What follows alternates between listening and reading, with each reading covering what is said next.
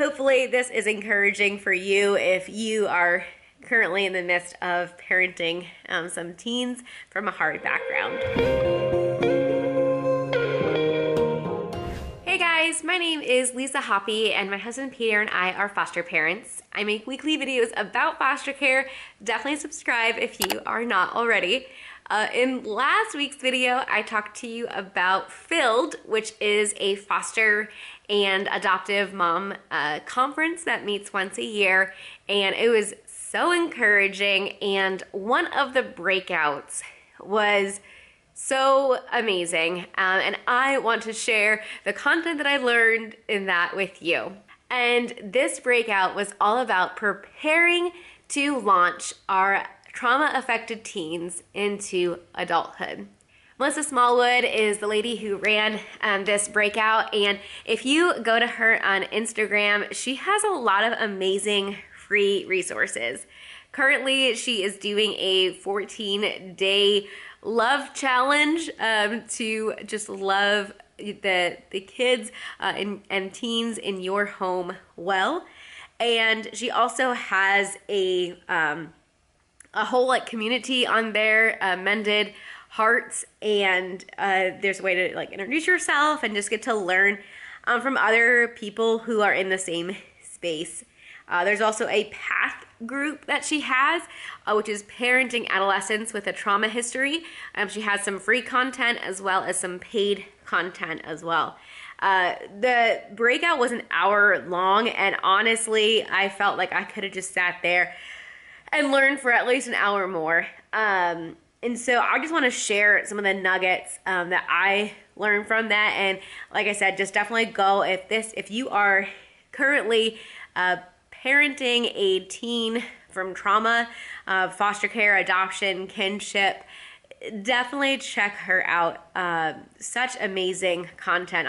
I've been listening to a lot of things about teenagers. We currently have a 17-year-old in our home, July. So it's just been, okay, how do I best prepare her? You know, she's about to be 18.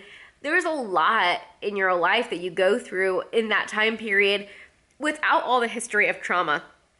And one podcast I've been listening to recently is Feeding the Mouth That Bites You. And Feeding the Mouth That Bites You is an amazing way of how to help prepare teens to launch. However, it's not trauma focused. And so I'm excited just to combine what I'm learning with that with what Melissa Smallwood has been talking about. So hopefully this is encouraging for you if you are currently in the midst of parenting some teens from a hard background. And she said, our teenagers, they will have independent living workers or life skill coaches. And she's like, we live in 2024. You can just YouTube the things that you need, how to budget and all of that. But she said there are 6 key skills that you need to teach a teenager. These are the skills that they really need to focus on. I'm going to jump back. So a little bit more about Melissa. She is a former foster youth herself, and she became pregnant very young, and then many years later she started, her and her husband started fostering, and it took her a while, but she got her college degree and her graduate degree, and she is a licensed therapist. And so she's speaking on her own lived experience, as well as, all of the knowledge that she's learned from school, the book smarts, and now she's parenting teenagers. So it's like current. So just a wealth of wisdom. And I'm so happy that she took the time to share with us. So here are the 6 key skills. 1 is time management. 2 is communication and conflict resolution.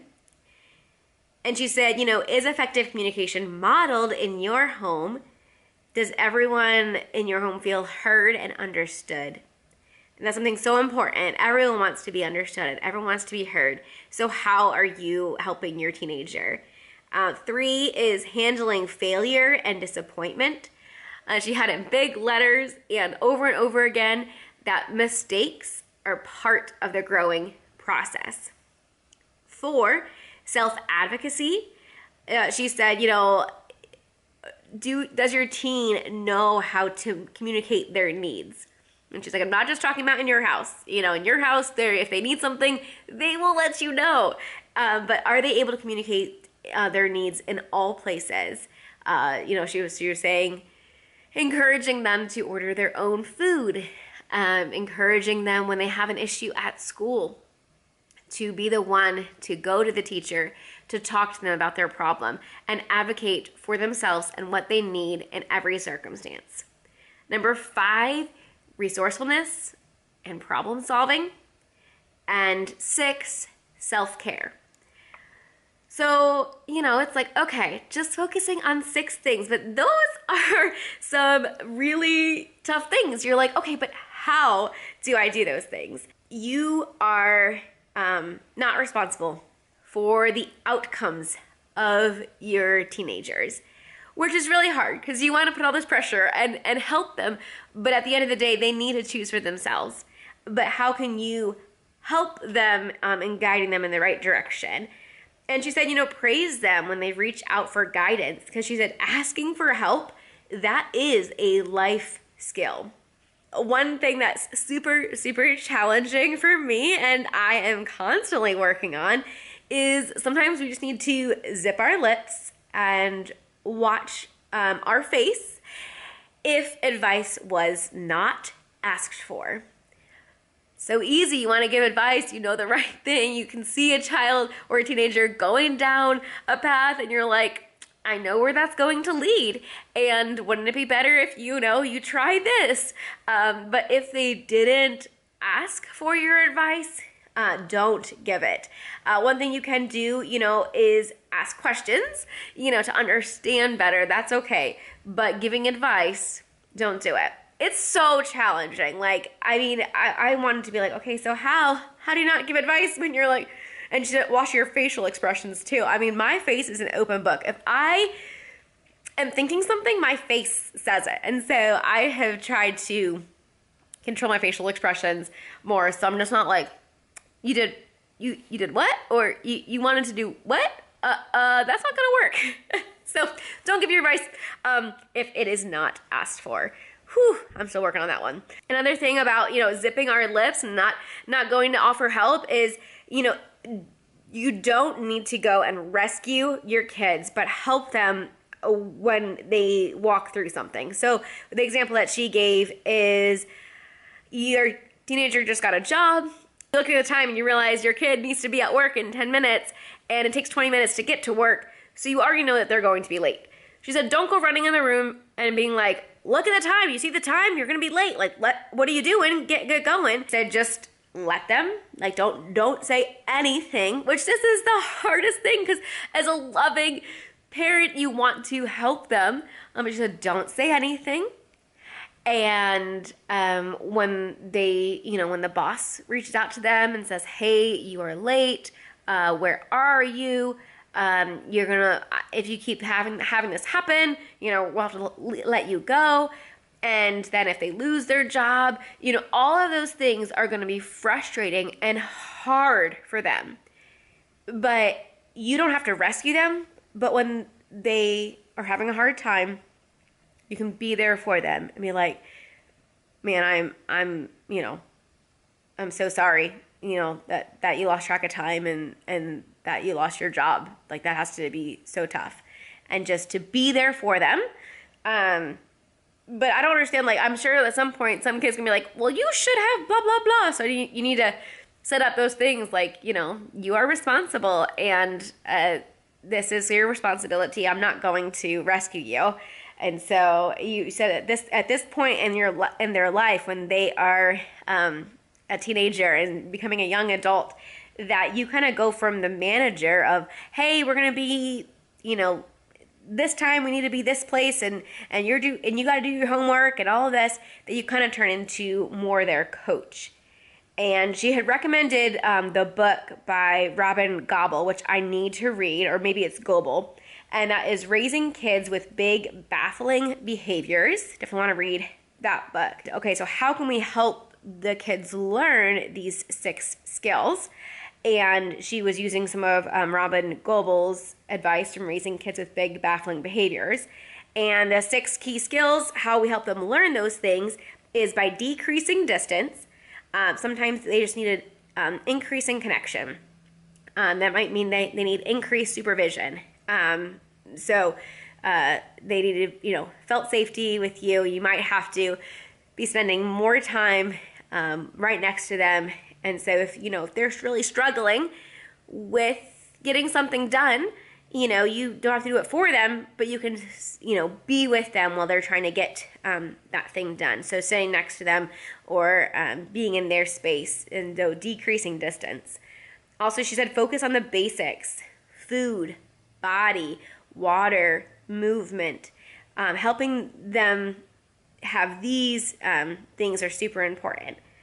Also, structure, routine, and predictability are so important.